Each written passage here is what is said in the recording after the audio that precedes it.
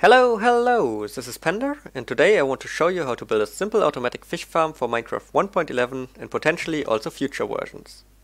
It basically still works the same as previous fish farms, but we need to make a few changes, because in Minecraft 1.11, if you aim at an iron door and hold down right click, you can see the fishing rod gets thrown out now.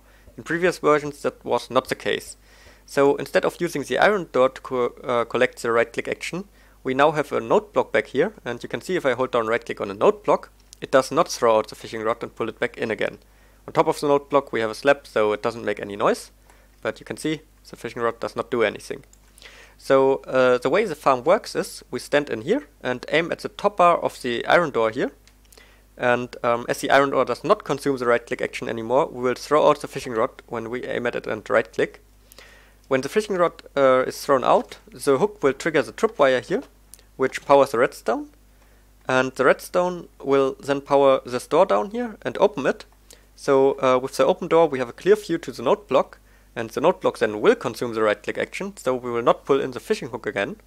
But once the fish bites, the fishing hook will jump down a little bit, you just saw it there, and when it jumps down, the tripwire gets untriggered, the redstone here turns off, which closes the door. Oh, there we just saw it again. And when the door closes we will look at the door again, and when we look at the door, the right click action is performed and the fishing hook is pulled back in. So let's just wait for another fish to bite. Oh, there we just got one. And yeah, so we just can stand here, hold down right click, and we'll get one fish after the other.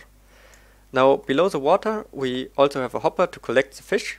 It leads into this chest here, and there we have all the good loot, the fishing rods, the enchanted books, Frostwalker 2, saddles, name tags, lily pads, bows, fishing rods, oh, and of course fish, all that stuff you get from fishing.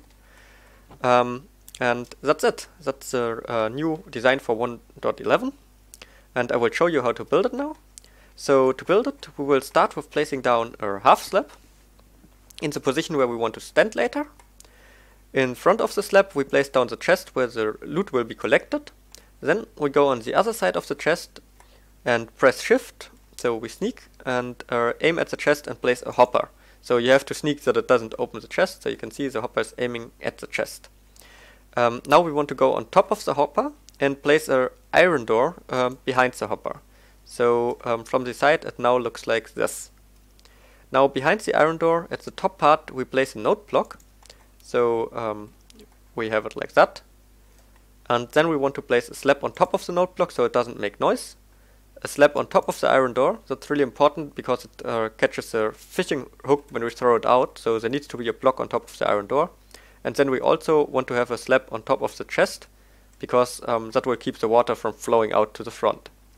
Now we also want to encase the water to the sides, so the water will be in this position, and we place a block to this side and to this side of it, to this side, and break out the block in the center again. On top of the water we will need tripwire, so we want to go one block up and one block diagonal from this one for the tripwire hook, and one block up and one block diagonal from that one. So we got the 2 blocks where we can place the tripwire hooks at, and we can just do that, one here and one here. So it looks like this.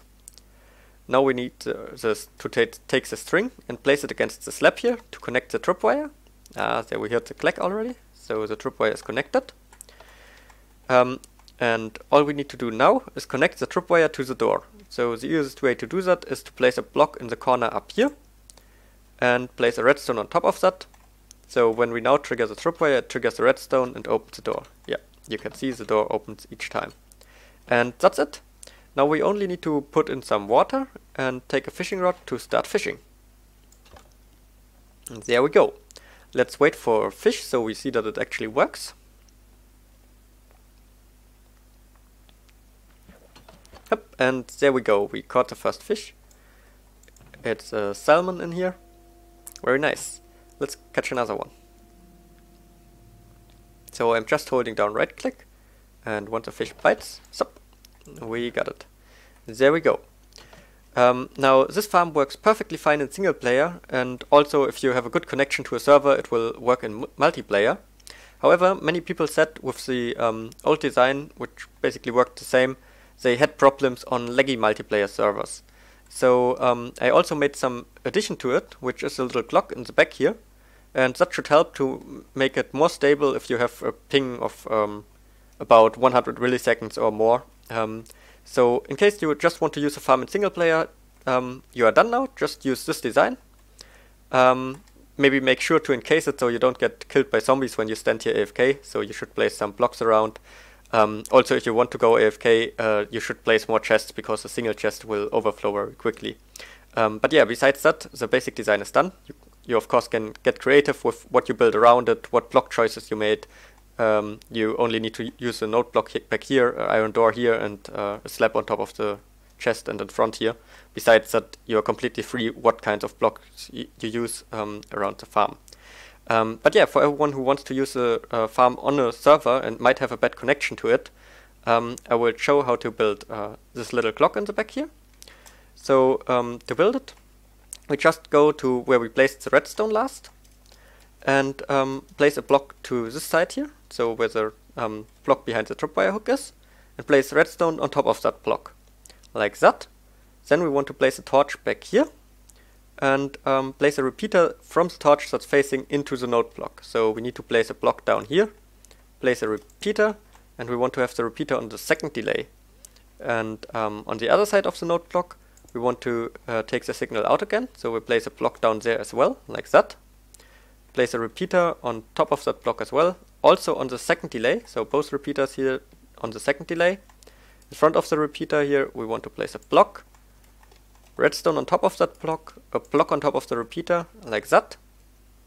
Then we remove the slab on top of the node block and replace it with a repeater. To place it, you will once again have to press Shift, place a repeater there, put it on the full delay, and as a last thing, we need to place a block in front of that repeater here. And when we do that, we should see that the signal starts traveling around and starts opening and closing the door, like it does here. Now, while we don't use a farm, we don't want to have the clicking noise all the time. So what we do is we go to the side here where we have the redstone and place on the block where the tripwire hook is a lever in front. And when we are not in the farm, we can just flick that off and it's silent. But when we want to use the farm, we can go here, turn it on, so the clock starts running. Go in here, aim in the right position, hold down right click, and yeah, the farm should work as well. Also if you have a little bit higher ping. So let's catch another fish to see that it really works well.